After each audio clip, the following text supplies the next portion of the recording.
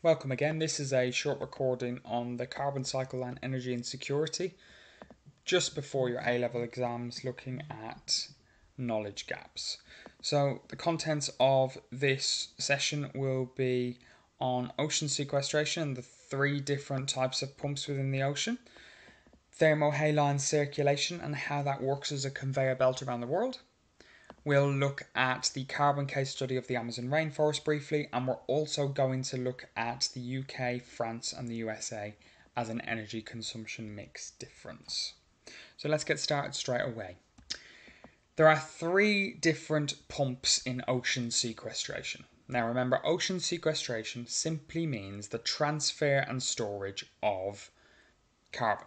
That's all it is. It's the movement and the storage of it. There is the first pump we're going to look at is the biological pump. Now the biological pump transfers carbon from the ocean's surface, so the top layer of the ocean, into marine plants like phytoplankton through photosynthesis. So that idea of solar energy hitting down on the Earth's surface, and of course we know that light only goes through the Earth's ocean's surface, that transfers into phytoplankton, which are oceanic plants, through photosynthesis. So that creates carbon dioxide. That converts carbon dioxide into food then in those phytoplankton for zooplankton. So zooplankton eat phytoplankton, and those zooplankton then capture that energy and they store in themselves the carbon.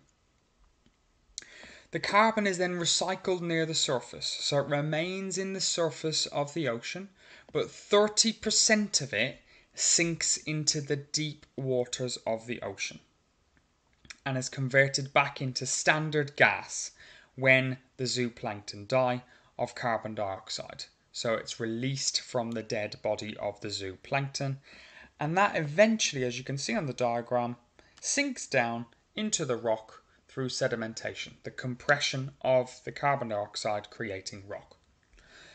So very simply, this is about carbon dioxide in the atmosphere and in the ocean transferring into phytoplankton plants, then eaten by zooplankton, they die, that transfers into 30% of it sinking into deep waters, some of it remains at the top, and that transfers into ocean rock.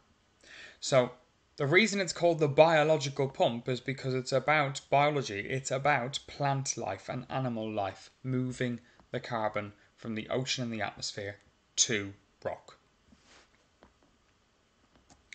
The second one is the physical pump. Now the best way to remember this one is that it's physical. It actually involves movement. It's something that physically moves. It's the water moving the carbon. So we have downwelling and upwelling in an ocean. And that is when water shifts downwards due to currents and upwards due to currents. Downwelling happens where there is cold, dense water. So a lot like air, cold air sinks. Cold water also sinks. Downwelling therefore brings carbon dioxide into the deep ocean. It sinks it downward. We're not talking here about phytoplankton or zooplankton. This is simply the water itself. Once the carbon is in the deep ocean, it remains there for a long time. Eventually though, due to thermohaline circulation, different warm and cold ocean currents moving, the carbon comes back up to the ocean surface. It upwells to the ocean surface. This is all because of the movement of the ocean. And some of that carbon at the surface then, as you can see on the diagram, goes into atmospheric carbon, is released into the atmosphere through evaporation. So the key thing with the physical pump is that it involves the physical movement, upwelling and downwelling of water. Cold water stores more carbon, and therefore cold downwelling moves most carbon downward. Thermohaline circulation can move it back upward to the ocean surface and back to the atmosphere. And finally, we have the idea of the carbonate pump. Now, the best way to remember this one is carbonate rock and carbonate dead organisms. So this is the eventual storage of carbon dioxide into sedimented rock. So this is basically where carbon is transferred into sedimented rock by organisms. Dead organisms like phytoplankton, zooplankton, corals, shells fall to the ocean floor. They contain carbon dioxide. They compress over time. They're rich in calcium carbonate. They form limestone, rock over time, and that transfers that carbon into that rock. So that's a deep ocean, long-term storage of carbonate. They're the three pumps. It's as simple as that. You've just got to come up with key things to remember for each one, and they all create a dynamic equilibrium. They all create a balance in carbon in the oceans we have. I mentioned thermohaline circulation, so just to go through that briefly as well. This is often referred to as the Earth's or the ocean's giant conveyor belt, and you can see it on the right hand side there. Remember we said that cooler water stores more carbon and warmer surface water stores less. But of course we have upwelling and downwelling as a result of thermohaline circulation. So this is what is transferring all of that carbon in the physical pump. It is a global system of these ocean currents, and it's driven by temperature, and it's also driven by salinity, which is salt levels in the water. And this is like trade winds. It's the average movement of the water due to its temperature and the level of salt within it. It's really important, this, for regulating carbon in our oceans and how much you find at the surface and in the deep ocean. Colder water stores more carbon than warmer water. We already said that. And the role of thermohaline circulation is not only just to store carbon where it needs to be and create a dynamic equilibrium, it's also to regulate the amount of carbon dioxide, the pH and the temperature of our oceans. Okay, so this is more EQ2 now of carbon, and it's looking at the main case studies for energy. Now, the specification asks you to look at the USA and France, but I also look at the UK for this one as a good comparison for 12-mark questions.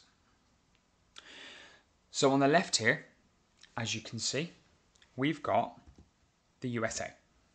Now, the USA has a rather diverse energy mix, but it does rely heavily on non-renewables, oil, gas and coal. They make up 80% roughly of all of France and the USA's energy mix. So in comparison on the right, France is heavily invested in nuclear energy. And that is why these two make a good comparison. As you can see, in terms of France, we have a 71% nuclear energy rate in 2017. We then have 10% hydro, 7% gas, 2% coal, and so on. So these stats on screen, I would say, are very useful for your notes. You do need stats in a case study question like this to be able to compare. If you don't spend the time learning some of these stats, you may as well not answer the question. So do spend time looking at the stats for the USA and France. But I'm just going to give you a roundup now of some of these stats to be aware of. The USA is the second in the world for energy consumption itself. That's because of its population and industry mainly. It has a population of 310 million people. 3/4 of the energy in France comes from, in the USA comes from fossil fuels, as you've seen earlier. Nearly 80%. The key thing about the USA is it's very self-sufficient in energy. It's very energy secure. And the reason for that is because, we'll go back to the diagrams, it has a varying mix. So it does not rely heavily on one type of energy source. And also, it can source oil, gas and coal from its own landscape and surrounding oceans. So it does have a secure, reliable supply of energy as a result. It is not the best energy consumption mix for climate change or for sustainability. However, it is secure. Now if we jump to France. France is 10th in the world for its energy consumption with a population of 65 million. So it is a smaller nation and therefore it has less energy consumption. 25% of France's energy comes from fossil fuels and 70% comes from nuclear power. Now that's nearly in direct opposite, in a way, to the USA, where 75% of its fossil fuels, of its energy comes from fossil fuels. So it's a very different energy mix we're looking at here, and a very different energy consumption. Half of all of France's primary energy is imported, and that is less energy secure. Therefore, what we're saying here is half of its oil and gas and so on is imported. It is not on the landscape or in the sea surrounding it itself, and therefore it relies on other nations to sell it those products, those primary energy sources. That makes it less secure in its energy compared to, for example, the USA. We could also say with France, finally, that because 70% of its energy comes from nuclear sources, so it's relying on uranium mainly, that there could be a slight issue if there are decreasing uranium supplies in future, and therefore we might have a problem with its energy security in future as well. So despite France relying less heavily on non-renewable fossil fuels, and therefore it is more sustainable for the climate, actually France is less secure overall because it relies on others for its energy security. And finally, I like to throw in the UK here as a good comparison to these two as well. The UK really does have a varied energy mix, a lot like the USA. However, the USA's energy mix relies more heavily on fossil fuels than does the UK. So the UK is the better of those two. The UK has had a complete shift away from primary energy consumption like coal, and it has moved directly to alternatives like renewables and nuclear power. But as you can see, it's different to France because we have a very equal energy mix and energy consumption. So 20% from nuclear, 25% from renewables, 30% from gas, 20% from coal. Only 0.6% from oil. We have phased that out quite a bit, and coal has fallen dramatically as well.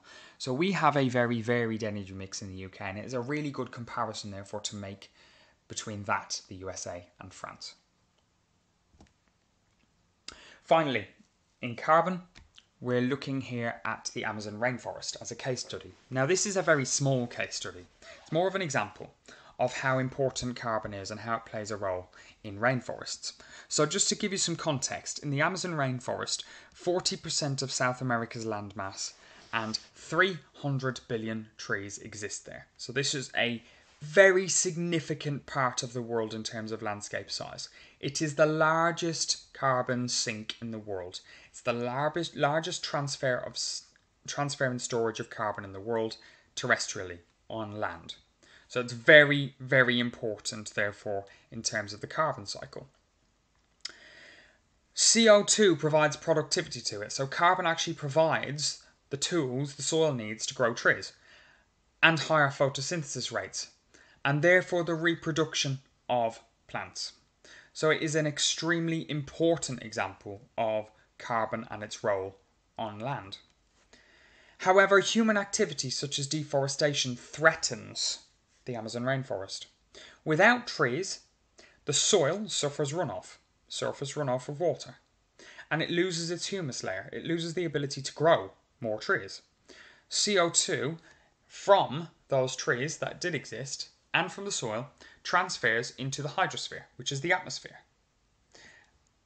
Soil, therefore, can't support new tree growth, and it increases the atmospheric CO2 levels overall because it's constantly feeding back into the atmosphere rather than the soil using the CO2 to grow trees.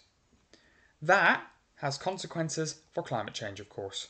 So the link, therefore, between carbon and climate change is very simply that carbon plays a massive role in the Amazon rainforest. Deforestation is threatening that role, and climate change will increase as a result.